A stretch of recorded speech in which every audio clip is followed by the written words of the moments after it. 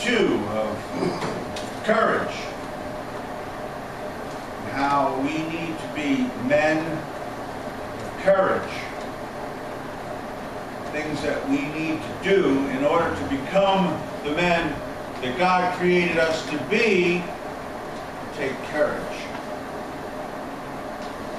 This morning we're looking at hope and how courage is what is required for us, that when we have hope and faith that God is with us and that He is guiding us and has a plan for ourselves, for our lives, it will take courage to work towards and to know and to have that hope realized. We hope for something. We hope for change. And we have to do our part in that. So that's what I want us to look at this morning. We are living, some still, in pain, confusion, doubt, and fear. And of course, in those times, we hope for better. We want to be delivered from that. Not just the substances that we put in our bodies, but all of the things that we're part of. All of the behaviors, the character defects, sin, actively doing whatever we pleased, only to find more pain, fear, and confusion. We hope for deliverance from that. But it's going to take some work, some major changes in who we are and how we act. So we're going to look at that this morning. But first, let's pray. Dear Heavenly Father, Father, I thank you, Lord, this morning. Thank you, Lord, for your love, for your guidance, for your strength, for your compassion, for your comfort. Help us, Father, this morning. Help me, Lord. First, it's not easy being sick. I'd rather be in bed, Lord, but you know this is where I need to be. And I thank you, Father, for giving me the strength to be here this morning. Help each one of us, Lord, to not only be here physically, but to be here spiritually, in tune with your leading this morning so that we might hear you clearly. Father, speak to me. Don't allow my own thoughts or ideas to get in the way of your message for me and for each one of us this morning. I pray, Lord, that each one of us is able to put aside anything that would get in the way of us hearing you clearly. We need you. Help us, Lord, this morning to hear, to know, to apply to our lives what you would have for us. It takes courage. We hope for better. You have better. Give us the courage to accept it. In Jesus' name we pray. Amen. Is it hard to remember the foxhole prayer? You know, I know none of us were really ever in a foxhole.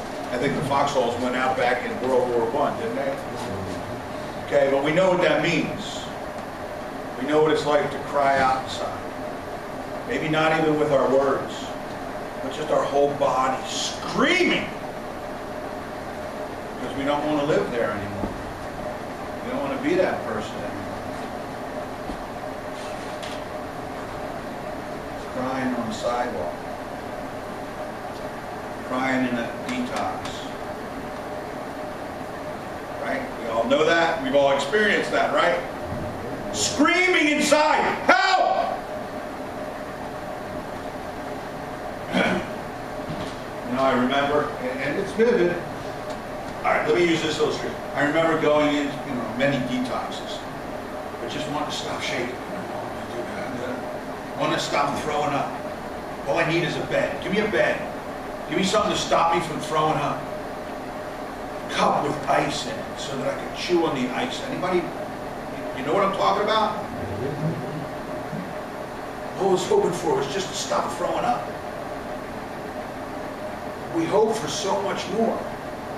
We hope to never have to be that person ever again. Shaken. Sick. You know, at that point, that's maybe all we want. But then they put us in that bed, you know, and we're sitting there and we're able to process what's going on. Cry out. God, please help me. Just help me.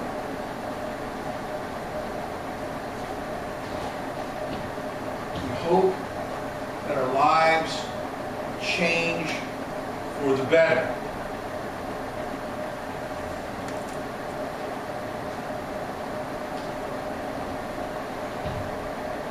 And again, even with hope, we have to be ready to face whatever it takes. We can hope for a better life. And I'm not going to limit and put God in a box and say, well, why don't he just wipe it all out? Why don't he just take it all away from us? Can't I just hope for the moment and God will remove all the mess?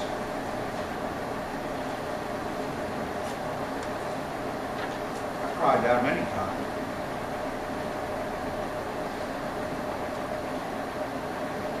But it wasn't God's plan for me. His plan for me was to work through what I needed to work through.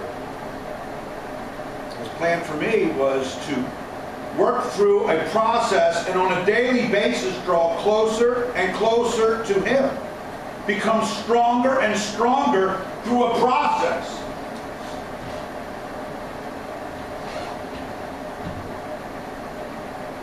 We have to not only hope for the help, for the guidance, for that which God has for us, we have to have the courage to carry it out.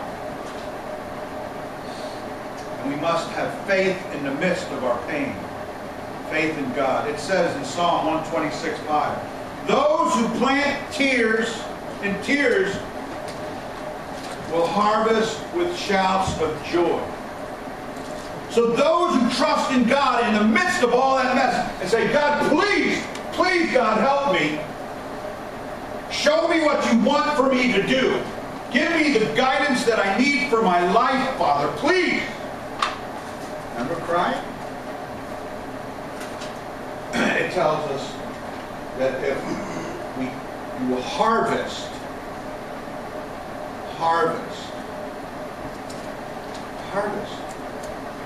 we have to plant,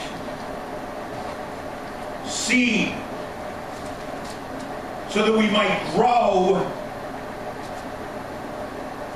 Right? It's a process.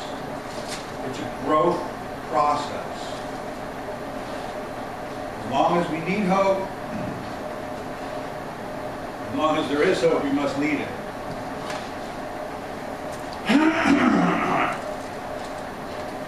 All praise to God the Father of our Lord Jesus Christ. It is by His great mercy that we have been born again, because God raised Jesus Christ from the dead.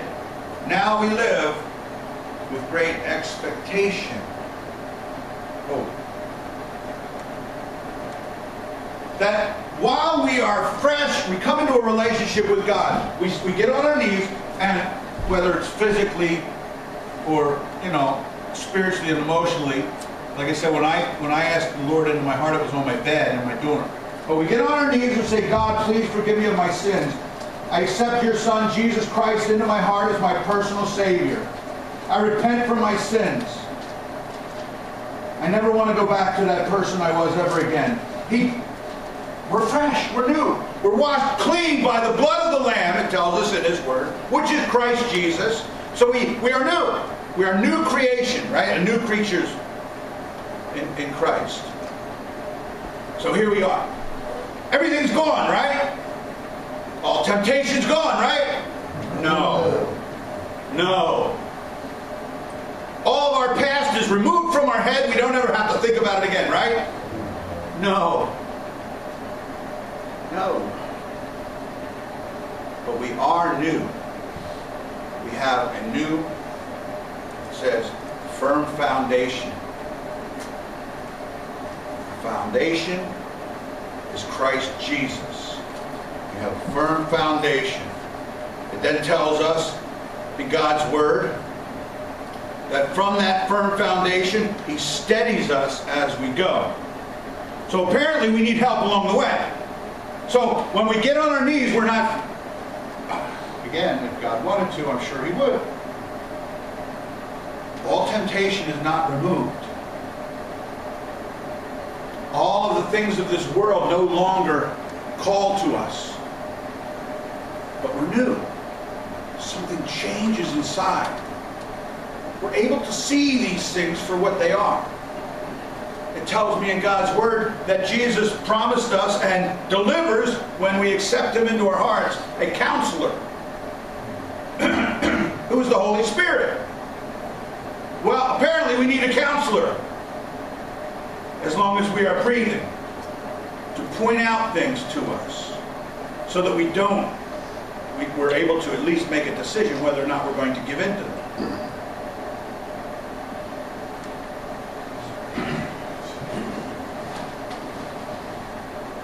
Now live with great expectation, hope that no matter what we face while we're still breathing, we can see it for what it is and make the right decisions. So we still need hope even after we've been washed clean of our past sin, brought new. Hope is a continuation of our faith in God, that He will see us through to completion, but it's up to us to make the right decisions when guided by God. God created us to be His children. We know that He knows that we have fears and anxiety, but if our hope is in Him, those fears and anxieties can not only be relieved, but they can bring joy. They can bring joy. How is that? I don't know. I'm pretty happy when I'm able to see an issue, handle it, and work and get beyond it. I'm very thankful. When I cry out to God and I say, God, I'd rather not have to write this 4-page report. And I sit in my office. Now, of course, I'm talking about simpler things here. I know there's a lot more in life that we got to deal with than 4-page reports. But for me, on a Monday morning, that's kind of hard. And I pray about it. Do you pray about things when you see them and you know you have to face them? And work on it? And get through it? Do you take a step back and say, God, please help me do this? I joke that when I was a beneficiary and I was the cook, as a beneficiary, my first Sunday I had to do 2 big giant roasts. I never did that before. I got on my knees in front of the oven. God, please, I have 75 people to feed, Lord. I have no idea what I'm doing. Father, help me. Crying out. Do we do that? I don't always do it, and I know I should. But when I do, when I seek God's guidance in my life, and I have to deal with something, even though it makes me anxious at times, even though it brings me stress, and trust me, man, this thing here, this is stress.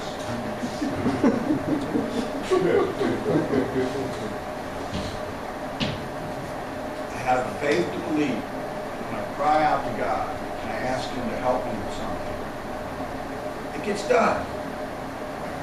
And that brings joy. 1 Peter 1:8.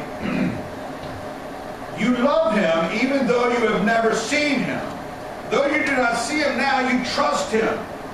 And you rejoice with a glorious, inexpressible joy. Was it last week? The the devotional I'm going to do, I have the other one from Norman Vincent Peale that we're going to do this morning on hope. But last week it spoke about what would you do if Jesus was standing next to you? Sometimes we have to see things that way because He is. See? That counselor that He promised in the Holy Spirit is with us. It's up to us to make a decision to include Him in what we do. Do we see the Holy Spirit? I see His Word. I don't see Him. Do I see Jesus walking in the chapel and standing up here next to me? Of course not. But I know He's here. Again, you love Him even though you have never seen Him. Though you did not see Him now, you trust Him. You have faith in Him. Your hope is in Him. And you rejoice with a glorious, inexpressible joy. Words cannot communicate the joy that we experience.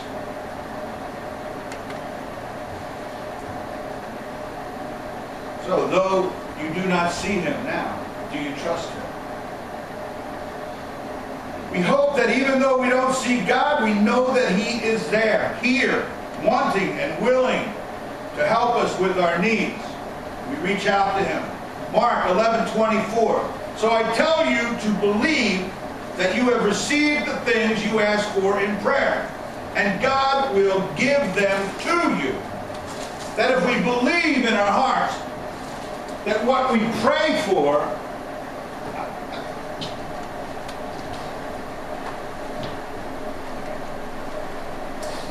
how can we expect if we don't believe?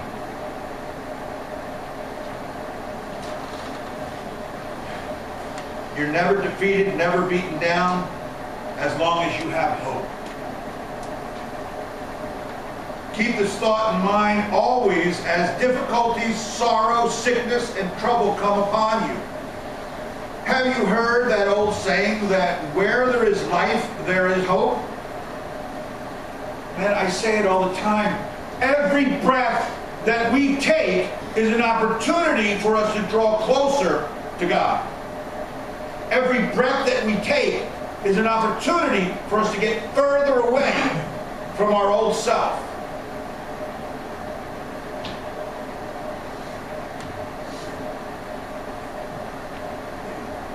It says here, I suggest that you turn it around. Where there is hope, there is life.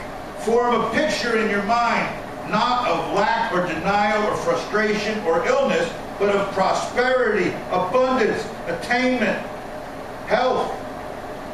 You will receive as a result of prayer exactly what you think, not what you say. What you believe. What you believe in your heart. Therefore, practice believing, even as you pray, that you will receive God's boundless blessing, that they are already on their way. When you live with hope in your heart, in your mind, and in your spirit, you have discovered one of the most powerful secrets. If you believe in your heart that God is with you, you will be able to overcome those obstacles. Overcome anything that gets in your way.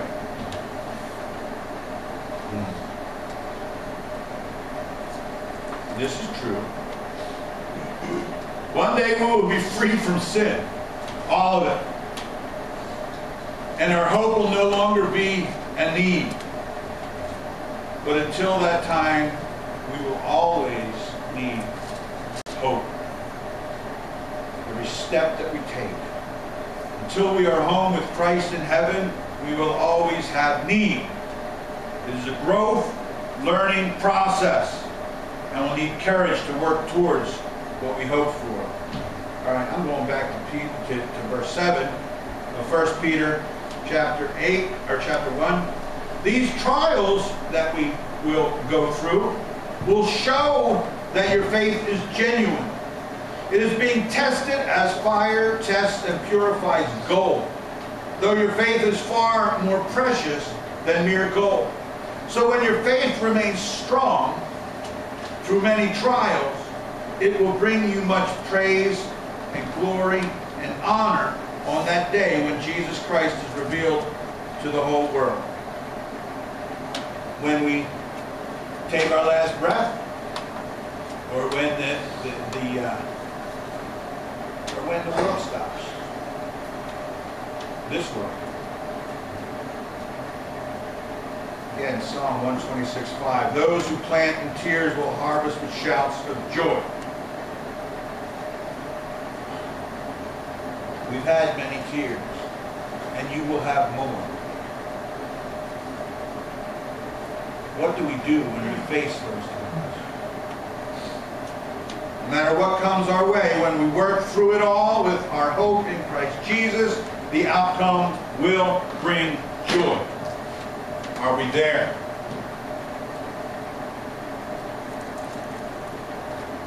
Where do we put our hope? Again, when I first started, I talked about, my hope was in, getting into the detox, and my hope was getting some ice in my mouth because I was so dehydrated. My hope was in them giving me whatever I could get so I could stop shaking, right? Our hope needs to be for more than that. It needs to be for deliverance from all of that.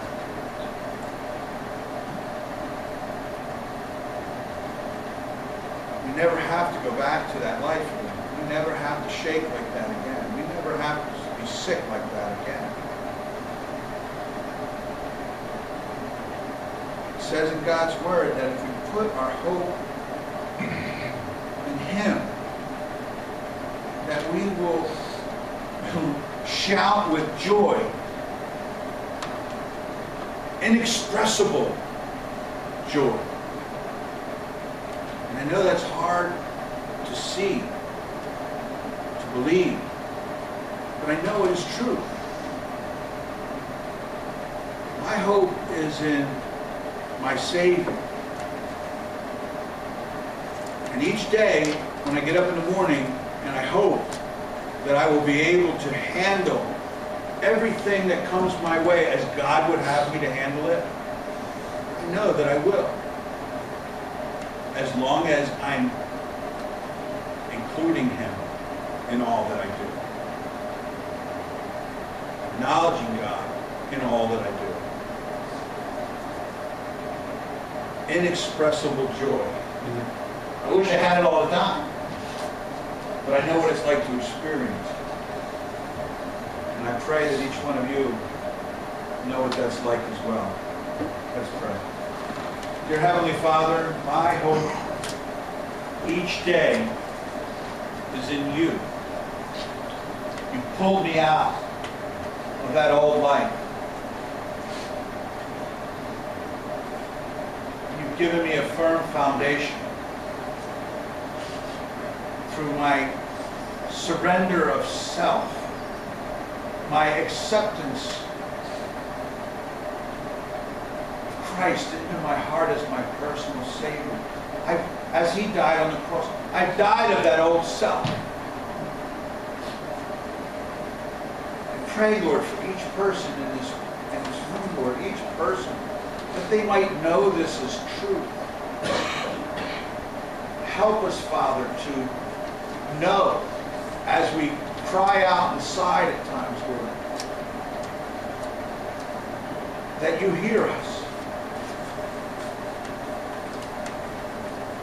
Put us on a path so that we might know, we might be able to hear the words that you gave us today.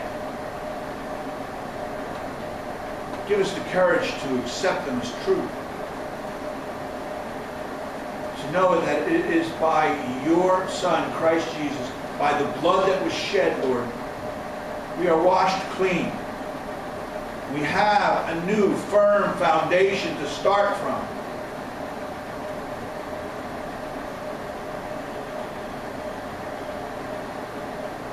We are sinners, and there's nothing we can do to save ourselves but to accept Christ into our heart as our personal Savior, to repent of our sins. We turn away from the person that we were. We never want to go back to that person, Lord. We cry out to you to deliver us.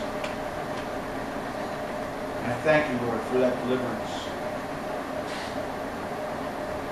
I pray, Lord, that each day now that has changed our hearts and our minds, so that we might seek you in your ways, Lord. You will make known the things that need to be changed, Lord. And I pray that you continue, I know that you do, that we continue to accept that guidance. Give us the courage it will take to make the changes each day that we need to make in our lives. Thank you, Father, for being here with us. Thank you, Lord, for meeting all of our needs. Our hope in you brings joy. Help us to always focus on you in all of our needs, all of our trials. Everything that we face in this world can be overcome by trusting in you. Thank you, Lord. In Jesus' name we pray. Amen. Amen. Amen.